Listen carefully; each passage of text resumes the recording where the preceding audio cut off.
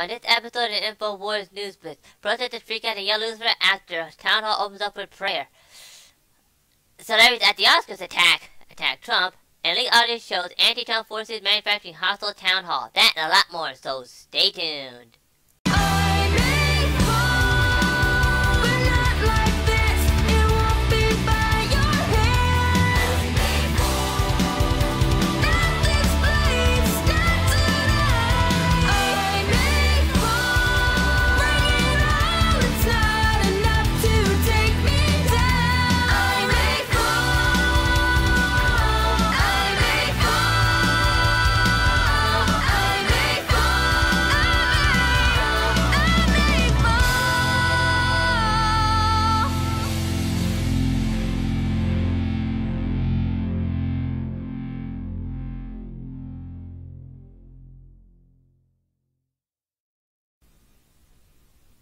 For the week of February the 27th, which is actually the final week, 2017. This is the first article of the day here. It's an article written by Peter Hansen of the Daily Caller. And the title is called, Protesters Freak Out and Yell Lucifer After GOP Town Hall Opens Up with a Prayer. They become especially furious when the chaplain closes the prayer in Jesus' name. Oh my God. I don't believe what I just read right there. Liberals protesting became enraged when a Louisiana town hall with Republican Senator Bill Cassidy opened with a prayer earlier this week, screaming at the chaplain as he tried to lead the crowd into prayer. The protesters, who were with a local chapter of the anti-Trump group Indivisible, can be heard shouting the chaplain, saying, "In God we trust." One man can be heard, prayer on your own time. Others, incredibly, prayer. Video of the event is first reported by the Washington Free Beacon, reveals one woman shouting the name Lucifer while the chaplain invokes God's name. Other than non-protesting attendees can be heard trying to shush the protesters. Protesters can be heard about separation of church and state. Although the prayer, they became especially furious when the chaplain closed the prayer in Jesus' name. The protesters then repeated their stunt during the Pledge of Allegiance, booing and heckling throughout. I mean, this is disturbing, even by my standards. And here's Alex Jones on that subject. Here's his special report.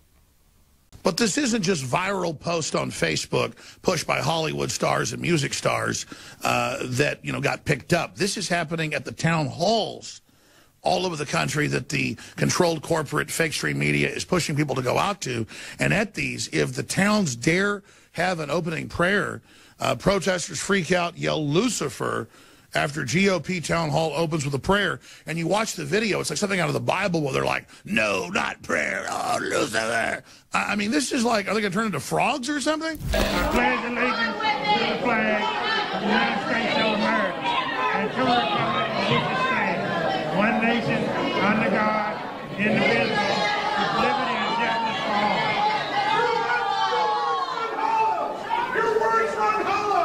This is crazy. And then, of course, you have what's happened in Texas, where they're having a pro-life event and trying to pass a ban on partial birth abortions, and people show up and start saying, "Hail Satan, hail Satan." You say, "Oh, well, they're just trying to be, shocking." No, this is the spirit they're into. I know people that are in the pro-abortion movement. It isn't like they had an abortion, it was a mistake, or, whatever, you're forgiven, whatever. We're not the type of people that have had abortions. It's the fact that women that are really into it, like Gloria Steinem, say it's a ritual. They're proud of it. How many did I adopt? I kill my kids. I kill my kids. Babies, I pay for that. You know something? I pay all my money for that. I get free abortions on demand without apology. You are wicked as hell. And I'm going to hell. Yeah, I still pay to kill babies, though. Really? Oh, yeah. This is the definition of modern liberal Okay, thank you, Mr. Jones. I mean, literally, folks, when you start doing that, you're bringing in a lot of bad mojo. I mean, that is kind of the truth. And to be honest with you, I'm getting chills right now. Just saying it. That is bad mojo. This is what the whole Harry Potter stuff was all about. Not saying that I'm bringing it up or whatever, but when you start hearing that, excuse me, you now start to realize how far down a rat hole we are, and how dangerous this is. I mean, that's bad mojo if you're actually doing that. Okay, for our second article of the day here is an article written by Entertainment Weekly, which was article by Infowars. The title is called, well, there was another title, but I'm not going to bring it up. But anyway, here's the actual title here. Oscars Attack Trump, Celebrities Unleash on Hollywood Big Night by James Hibbard, or whatever his name is. Sorry about that. If I get your name wrong, sir, I am terribly sorry. The first salvo against Donald Trump was fired only a few minutes into the Oscars, and then they kept on coming. In what appeared to be an unexpected number of jokes, allusions, and sincere accusations compared by a single person during an outwards telecast, Hollywood's most luminous tracked Trump and his policy during the 89th Annual Academy Awards, or they kind of called it the Oscars. From host Jimmy Kimmel's opening monologue to the acceptance speeches to those blue ribbons in tuxedos, lapels, they were directly and indirectly referring to the 45th president and throughout the ceremony. Yeah, but not just fools. And this Kimmel, also made jokes about mediocre and overrated Meryl Streep, referring to Trump's criticism to the actors who slammed him during the Golden Globes last month. And ABC's late night host noted that the actors will give speeches that the president will tweet about during all of his caps during his 5 a.m. bowel movement tomorrow. Wow, Kimmel, what an asshole! What an asshole move, buddy. I'm sorry if I use for my language, folks. Later, when Iran directors Akbar Adin won for the salesman, the award was accepted on behalf by the Far Ashraf. I'm sorry for I'm getting all these Arab names wrong. Farmed for being the first female space tourist. Oh God, it just goes on from here, folks. I mean, really, folks. And to be honest with you, folks, they actually screwed up. They kept attacking Trump so bad that they actually forgot to, they actually, I don't know, maybe picked up the wrong envelope. Yeah, they said that La La Land one, but they're like, oops, sorry, we made a mistake. Up, it was actually Moonlight. Sorry, we didn't mean to. I mean, there you go. I mean, I don't even need to say how the attack came here. They took up the wrong envelope. My God, they're that dumb. I mean, disconnected. They just kept attacking them and didn't realize that, oh my God, we had the wrong envelope. Oops, sorry. That's how deluded these people are. Now, with that, here's our final article today here, and it's an article written by the Daily Caller. The title is called Leaked Audio Reveals Anti-Trump Forces Manufacturing Hostile Town Hall. It was written by Peter Hassan. Leaked audio from anti-Trump protester group meets several activists with anti-Trump group Indivisible, plotting how to best manufacture a hostile environment at a town hall with Republican Senator Bill Cassidy in Bucksville, Louisiana on Friday.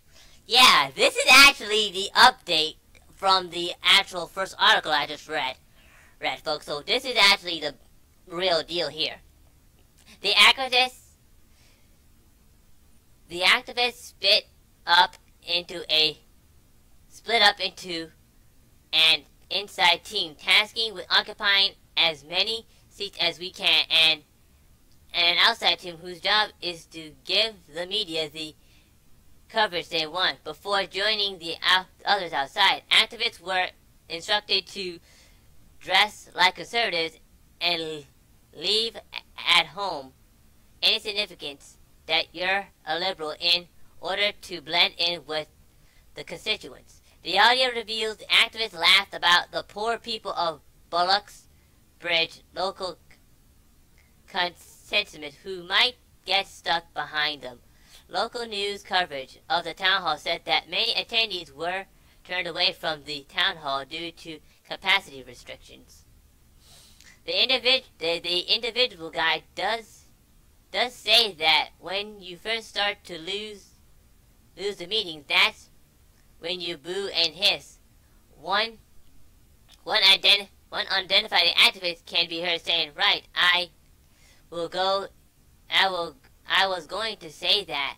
Another activist replied at a local news outlet. The Advertiser reported that members of the crowd frequently interrupted, expressing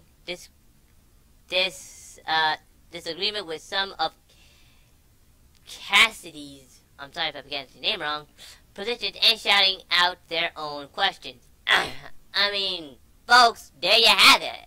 Right there. It's all a joke, a fraud, a rouge, and they all knew it. They're all just doing it because basically they're just to act stupid and disrupt everything. And with that, I guess we can call it a day here. Now, I want to bring up something here. You know that there was a new intro song, right? Yeah, you noticed it.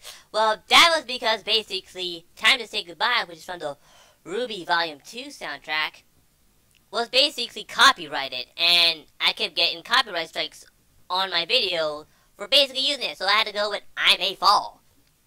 So, just to clear it up, it's a really good song if you listen to the full version of it. Just search it up on YouTube and you will find it. Very strong, very powerful song. But on that note, I would like to say thank you very much for watching the Infowars News Blitz. I'm Infowars. If you'd like to read more about these articles, please go to the link below or go to Infowars.com or Prismatic.com. There you can find hundreds of articles that I have read for you today. And as always, please like, please subscribe, and please, please donate. I really do need your support in the fight for liberty. Thank you, and God bless.